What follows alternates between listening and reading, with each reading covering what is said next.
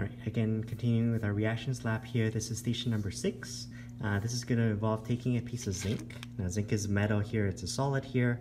I already have a few chunks here on the lid. I'm going to pour these chunks here into the test tube, and then all we're going to do is we're going to watch what happens as I drop acid onto this metal here. Now, just for warning here, this zinc sample that we have here isn't the greatest, so even though you're going to still balance the equation using zinc here, I'm also going to add to the reaction here. Imagine not just zinc being the metal here, I'm going to add in some magnesium as well, just to get the reaction to proceed a little bit better. We'll make an observation to see what happens, and then we can probably do a burning splint test to figure out what gas that we produce. So let's give that a try here, move the rest out of the way. So I'm going to start off here just with our zinc sample. I'm going to dump in a few chunks of the zinc. Right. So there's our zinc inside the test tube. Okay. I'm going to very carefully add the acid here into the zinc. Again, this is the reaction as prescribed in the lab manual. Okay. You can make some observations there. I mentioned our zinc sample wasn't very good here. It seems to have been sort of coated over with a certain material here. Okay.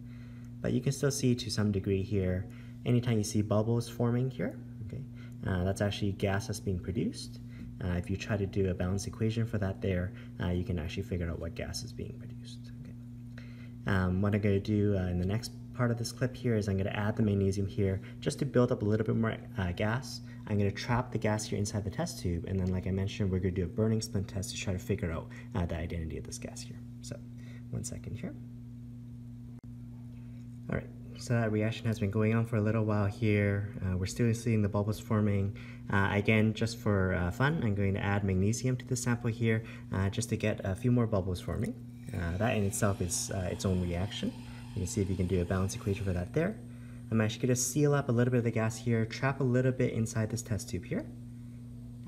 Again, you can try to do a balance equation here to try to figure out what gas is actually being produced. For this one here, we can actually do what's called a burning splint test. So I have a candle lit there. To prepare a burning splint here, I'm just going to take this wooden splint here. I'm going to keep it on fire. Right? And then as I trap this gas here, we're going to see what happens when I put this to the mouth of the test tube. So I'm just going to add that here. There we go. Sometimes also referred to as the pop test here. You can do the balance equation to figure out what gas was released. Thanks, guys.